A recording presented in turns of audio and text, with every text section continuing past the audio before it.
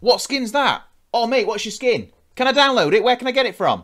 All of these questions are asked in the comments section all the time on Football Manager YouTube videos. It's a question that I asked on Twitter and in the Discord on Sort It Out SI as well. And these are the responses I got. So I've got 5 of the best skins for FM22. If the skin you use and you love is not in this video, let me know in the comments down below and I'll take a look as well. Let's take a look at the best 5 skins for FM22.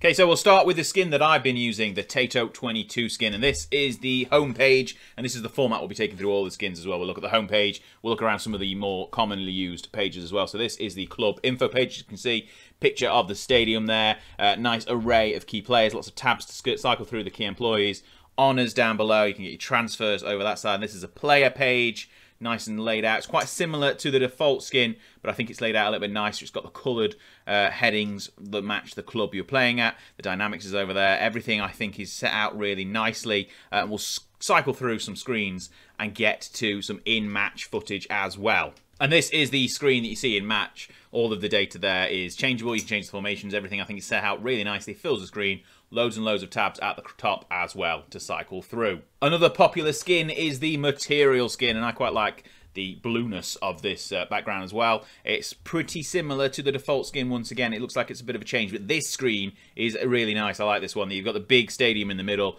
the key players down the left-hand side with the club info, and a snapshot of fixtures over on the right under the kits. I really like that layout. I like how it's got all of the good things as well. It's got the finances down there. This is the play screen. It's slightly different to how it was on the Tato skin. You've still got the all of the pretty much the same information, I think, but there's a slightly different layout to everything, and I quite like this as well. It fits really nicely in the game. As we say, we're going to cycle through some more screens that you can see as well on screen, and we'll get some match day footage as well. If we go to the team selection again, this is quite similar to Tato. It's just got that bit of a blue hue in the background. Okay, in match, you can see the screens are slightly different. I've not set them up like I have set them up in the Tato skin because I've not used this skin before. But you can see plenty of things that can be changed around. It fills the screen really nicely as well. And I like the score bar at the top. That's really good in that colour.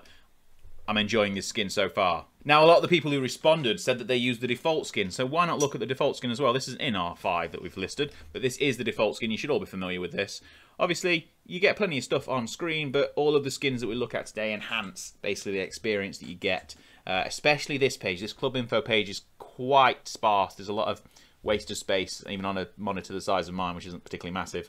But we'll have a look at the player screens as well. There's no view of the stadium or anything like that. It's quite limited in what we can see. But the player screen is there's plenty of areas to select different bits of data and different basically chunks of information, so it's quite nice in that. It's quite similar to the material skin actually that we've just looked at in that sense, but we'll go through, you've seen all these screens before. We'll jump through some match footage now just so you can get a like for like comparison and see how it's different to some of the skins that we're looking at in the rest of the video. Obviously the first thing to note is that the names at the top, the club names at the top, are just the abbreviations, and obviously by default there's nothing on your touchline tablet. It's really tiny in the corner, and the dugout's just sat there. It's kind of a bit of wasted space above the rest of the game. You could be within a chance of winning one free copy of FM23. All you need to do is subscribe to this channel and hit the link down in the description below. You'll be taken to this page on the Sort It Out SI website,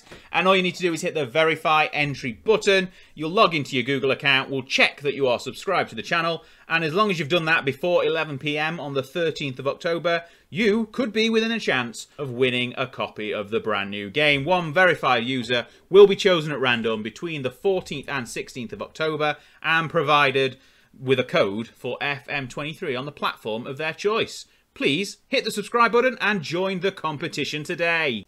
The Kojiro skin is up next, and this looks quite similar to the default skin at a first glance, but we'll look through some other screens as well just to see how different it is. And this is a big change, so obviously it's filled the screen a bit more with the picture of the stadium. Obviously you have to download the stadium packs to get them in your game. I've got one. I'm not sure if it's the most recent, but it's definitely one I've got.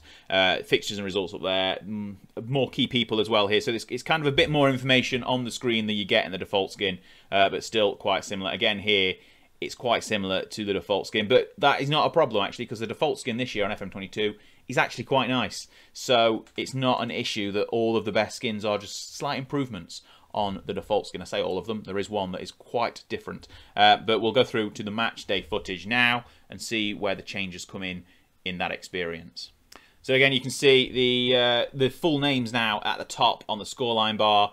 You can extend the touchline tablet like you can in the default one as well, and it's coloured at the top. The club names are coloured. They don't match the kits though in the game. They match the clubs. So if you're playing your away kit, it's slightly different. So Spurs in this game are in their away kit, not in their normal white kit. But that is the Kojiro skin. Let's have a look at skin number 4. The flute skin is up next, and this is quite a lot different. Obviously, there's backgrounds. I've not got downloaded a background pack, but that's there. This layout of the homepage has got panels, lots and lots of panels that you can look through with different information. So all of the information you could put on the main panel is there already. You just have to cycle through, and I really like this. It's quite boxy as well, if you like boxy. But yeah, the main page has got your last team 11 as well, your lots of information about the next games, and there's even places to put city pictures as well on the club info page. And I like this layout as it's completely different to the regular skin and a lot of the other skins in the game. But this is I like this as a change. I'm liking the look of this. It's got your results down there as well. More information about where the club's located, players as well. So we look at players. I'm guessing that background right there would be the city background or the stadium background maybe. But this is quite obviously if your style is like this, you will like this skin. I think it's a bit too late 90s for my liking, but I can see the appeal. I'm liking the boldness of all the colour choices. I like the black and whiteness of the taskbar down the left hand side.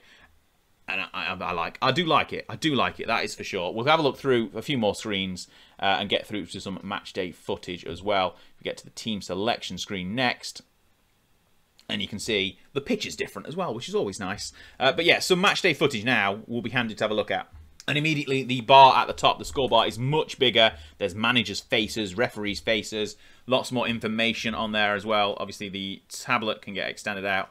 It's, as I say, late 90s is not a bad thing. Everything late 90s is pretty awesome. But you can see the kits, the clubs, all the players down there as well. I like the layout of this. It's bold, it's different, it's very, very different from the default skin, which is probably why it's so popular. And the final skin on the list is the Vince skin, and this is the homepage.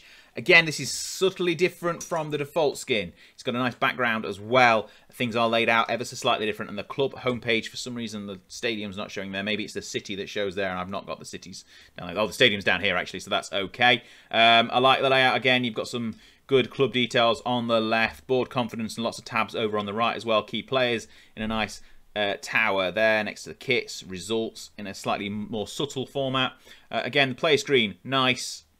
There's nothing wrong with the default player screen, and this is just slightly an improvement on it, so it's all good. I like the bar at the top, how that changes colour depending on the club and the competition, which is good as well. We'll go through to team selection screen, see what that looks like. I like the colours of the players. Actually, they line up. They're really nice. That's nice, and it's easy to see which lines the players sit on in your formation. And now we'll go through to some match day footage. So here we go, some match day footage. It's taken me a while because we've scored 2 early goals, but there is plenty going on here. All the usual bits of data you can find.